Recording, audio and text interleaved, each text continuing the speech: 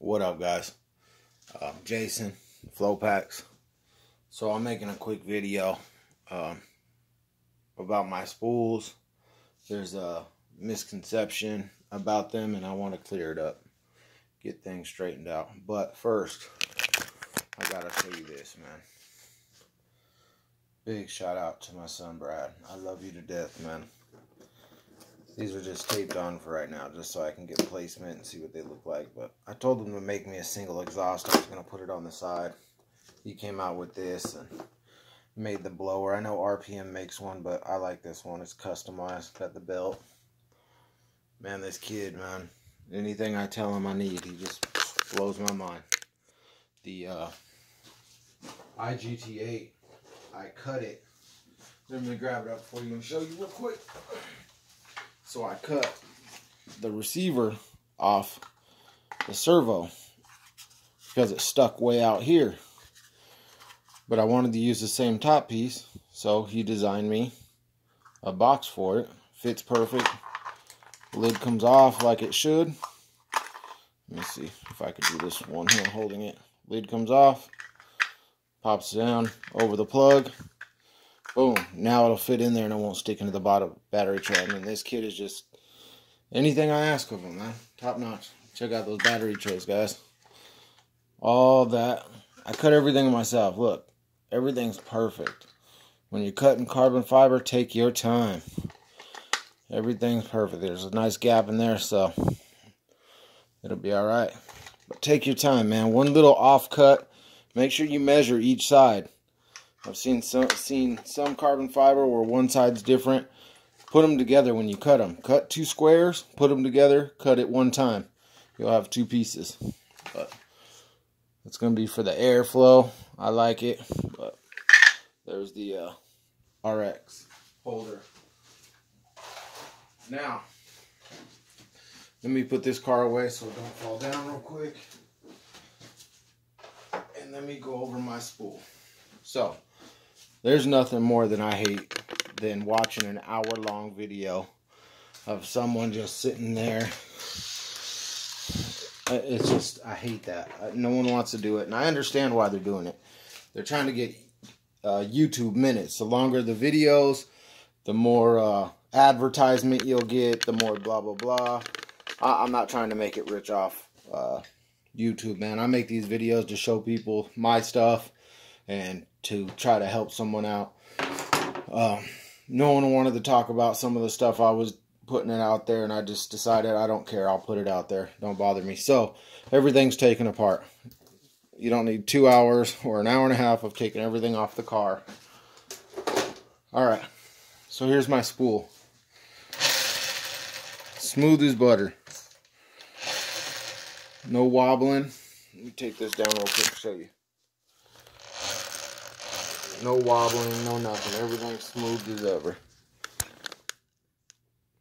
I got some messages this week saying, hey Jay, I watched Earl.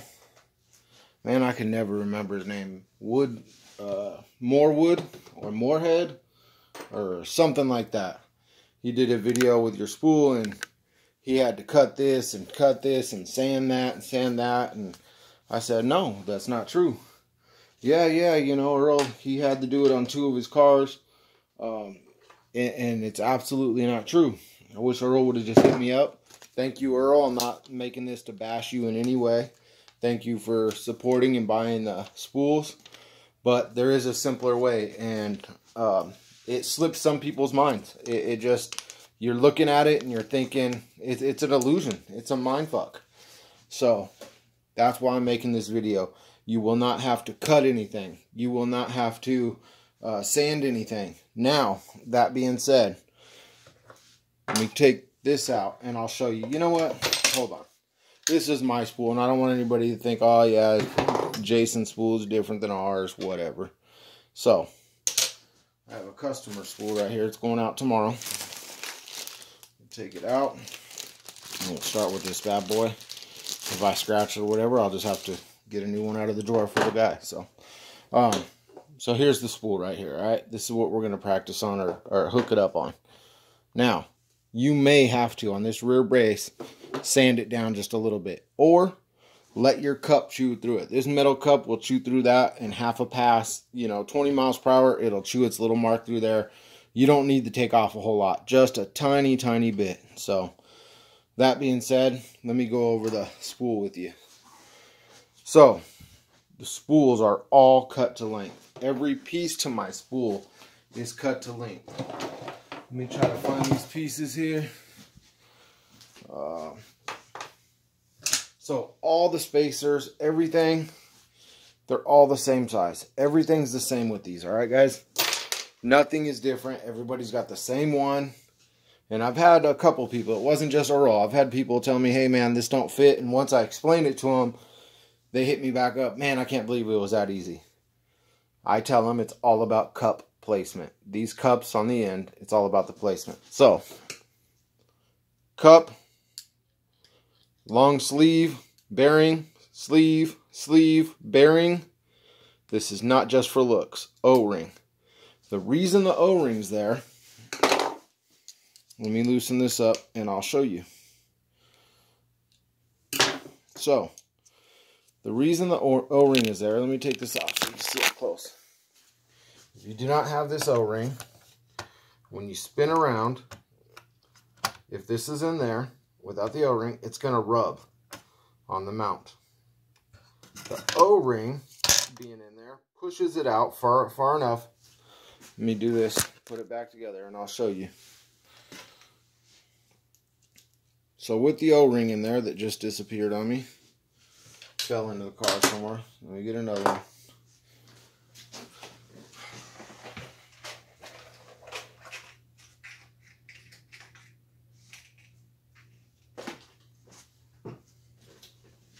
Alright, just had to go get another one because I didn't feel like searching around the car. The O-ring in there, it's going to hold it out far enough to where it don't rub. So you don't need to sand on this, you don't need to sand on the mount. Just put the O-ring on. Now, you'll see it brings it out far enough to where it don't rub. See that? So, number one, the O-ring's not just for looks. I've had a lot of guys hit me up. Man, I must have taken the O-ring off. I didn't even notice it. It does come with it, and leave it on there, guys. Now, here's the big problem. I say I only use Saga gears, and there's a reason for that.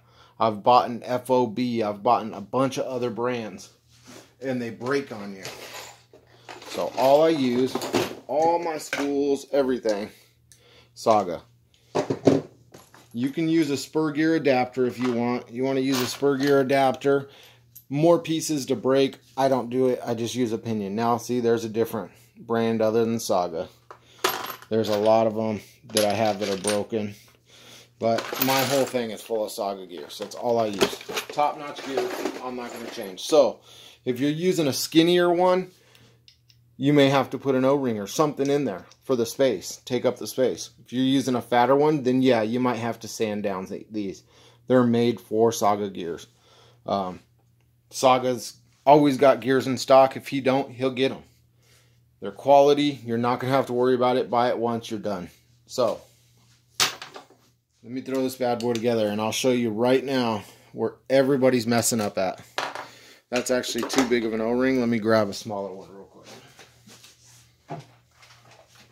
So this, I was thinking about it and I said, man, why does everybody think that they got to cut it down and do this? And I came up with it. I know exactly what they're doing. I sat here and played with it a couple days ago and I said, I'm sorry. I played with it earlier today, but a couple days ago I got messages, hey man, it's not working, and he sent me a picture and I figured it out and I messed with it today and that's exactly what it was. So, to make this easy, cup inside, looks like a cup, right?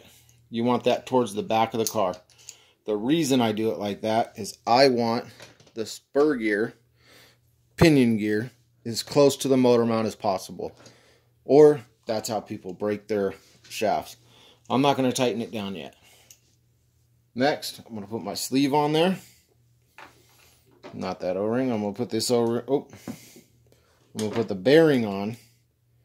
And then I'm going to put the O-ring. Now, I'll show you what everybody's been doing. This is where everybody's been messing up. So, what they're doing is, let me loosen up the backside because I got to take this off. This is the back cup. I'm just taking it off. This is what everybody's doing. You're taking the cup and you're slamming it all the way down as far as it'll go. Right? And then you're tightening it. And I'll show you what you just did.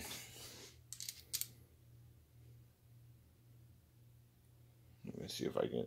See how the cup's not sitting all the way in the cup, or the dog bone pin's not sitting all the way in the cup? So now you think, oh, the shaft's too long by that much. I got to shave that much off. No.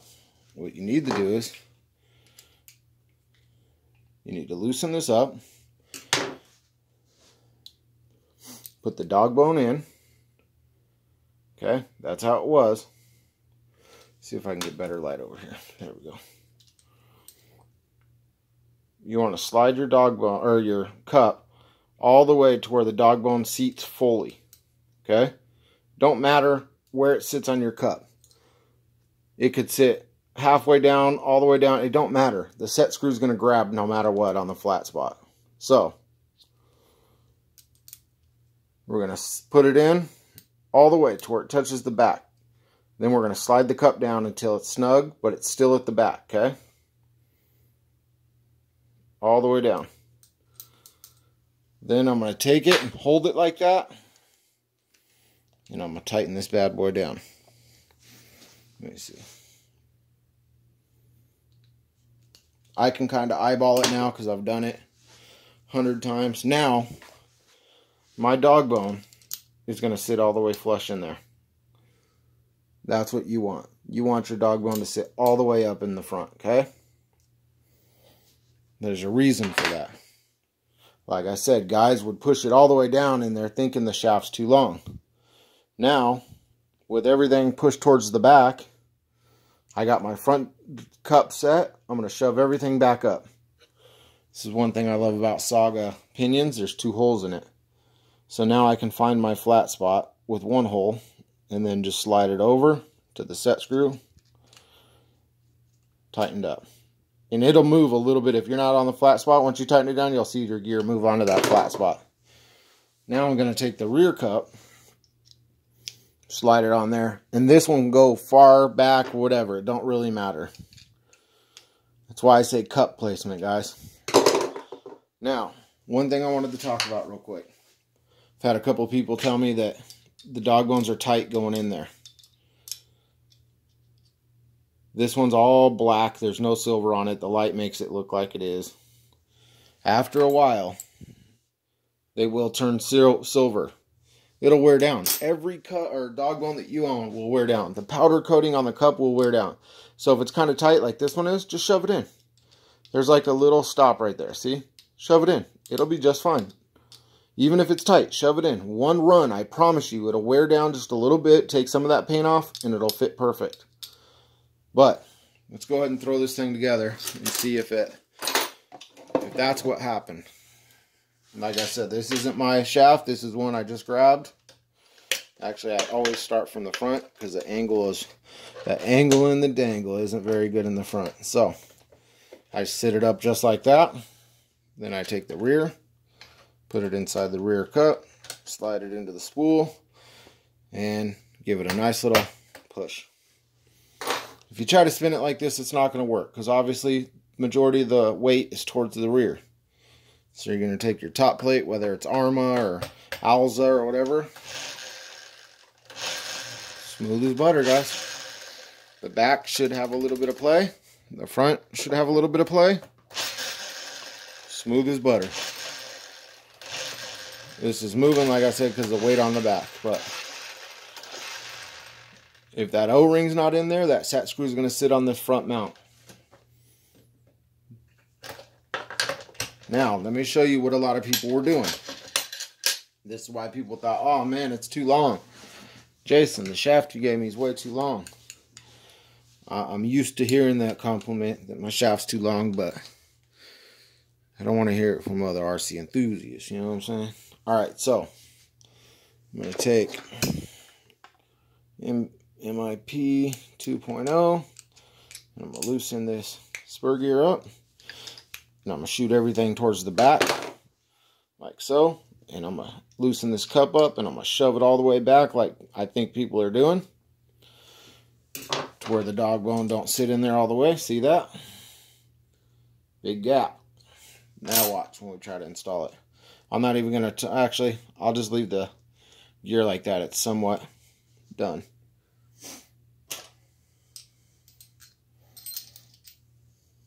That's all other dog bone. This is the one that we were using the first time.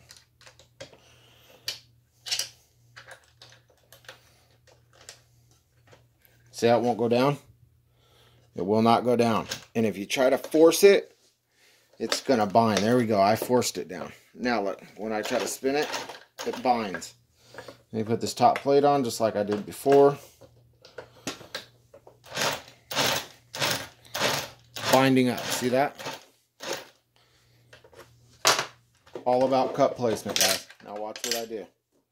I'm going to take this cup.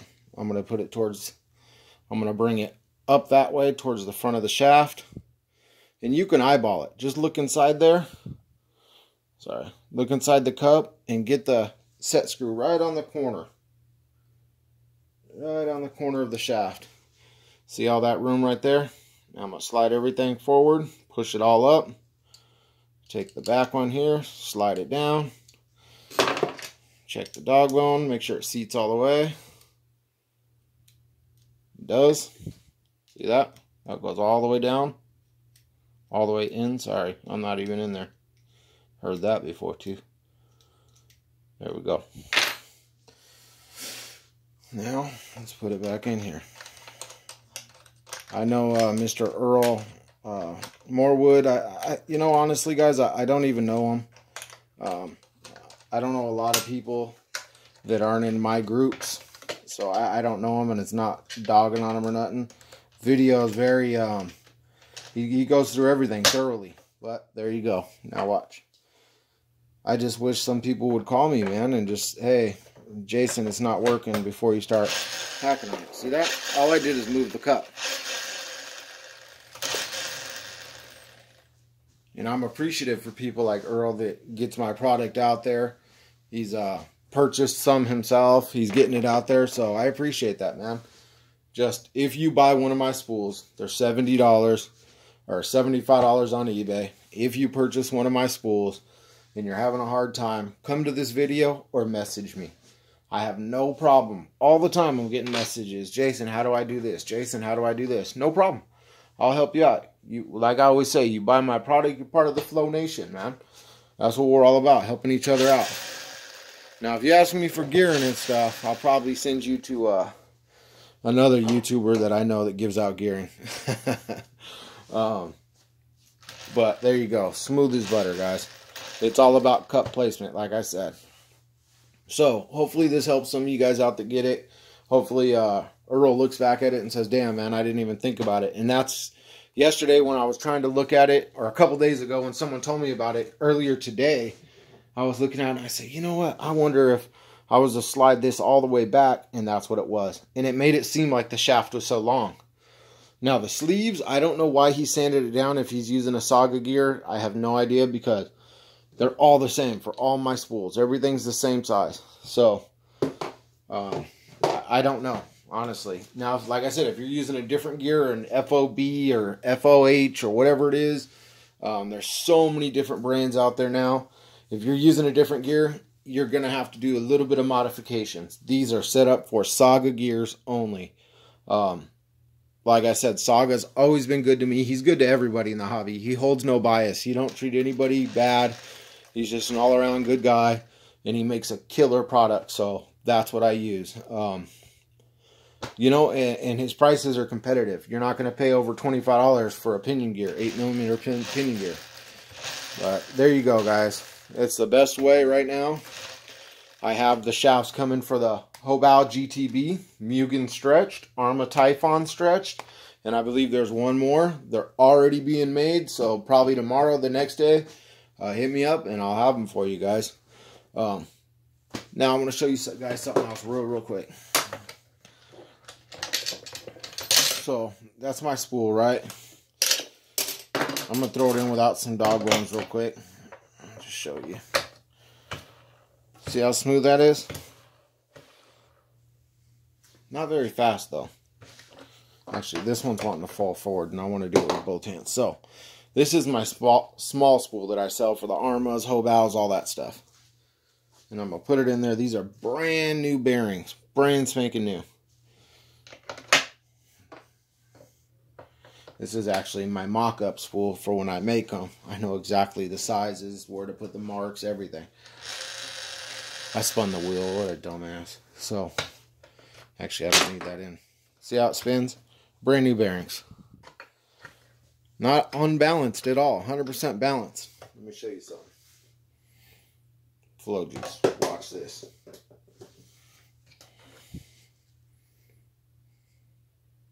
One, two, three. One, two, three. It's hard to get it in there with the cup. Let it sit.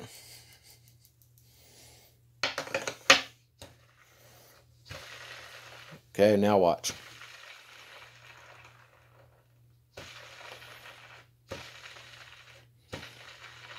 The more it gets around the bearing, the better it'll be. This top one, I was hardly able to put some in, so let me give it another drop on the other side.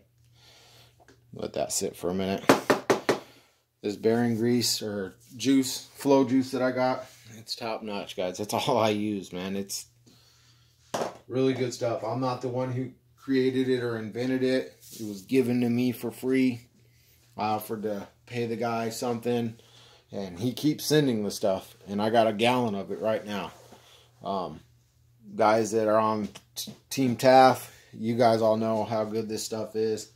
I had a homie tell me that he wasn't able to push his car across the floor before, not even with motor or anything hooked up. He put all the bearings and flow juice, now it goes right across the floor like nothing. So, alright, that's been sitting way too long.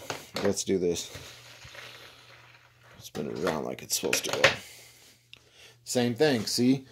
Right there, I had it. I don't have the O-ring on this side, I have it on this side, so the little set screw was tapping on there.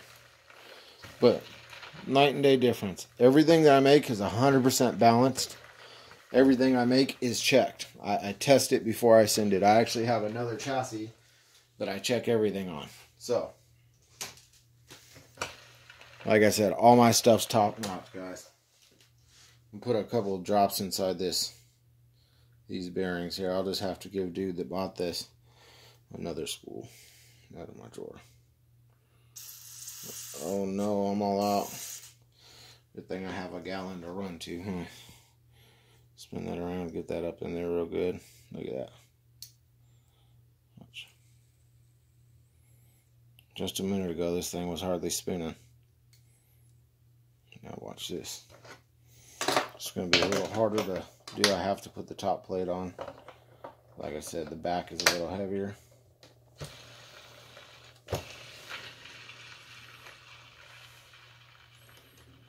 Told you, man, this stuff is no joke. So like I said, my spools without the gear are 75 bucks or something on eBay. Best thing that's out right now. I tried all the different dog bones for this thing. I tried the 8mm steel, the 8mm titanium, everything. And now Arrma came out with some new 2-bearing thing right there that I don't think is going to hold up, but whatever. Especially the drag racers or speed runners. When you're at that high speed, it's only holding 2 directions. It's going to flop. I guarantee it. We'll see, though. But there you go, guys. Just wanted to get that out there. So that way, whoever's going to install it now knows the right way to do it. Thank you for everybody out there that's supporting Flopacks, that supports the products, that supports the cat packs. I really appreciate you guys. There was something I'll do it on the next video. Actually, do I have it up here somewhere? So I have some new spools coming. These ones right here. Not 100% done yet. They're made out of teal aluminum. which is the strongest aluminum there is before it starts going to titanium and stuff like that. Ultra light, super light. That spool right there, I have one more in my Infraction.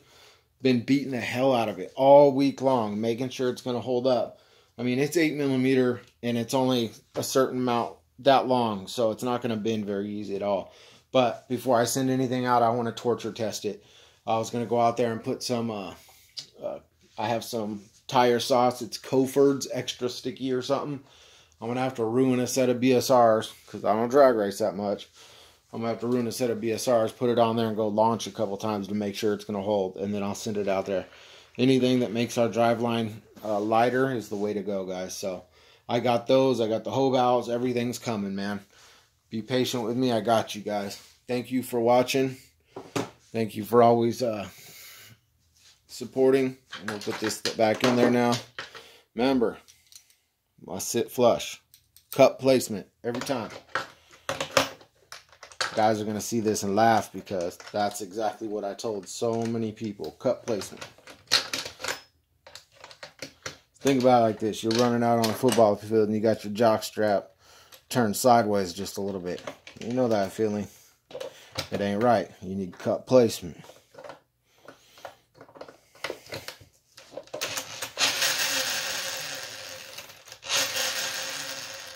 Smooth as butter, guys. Alright, guys. Thank you. God bless. Stay safe in these weird times, man. Keep your face mask on. Keep your family safe because that's what's number one. I'm out. Peace.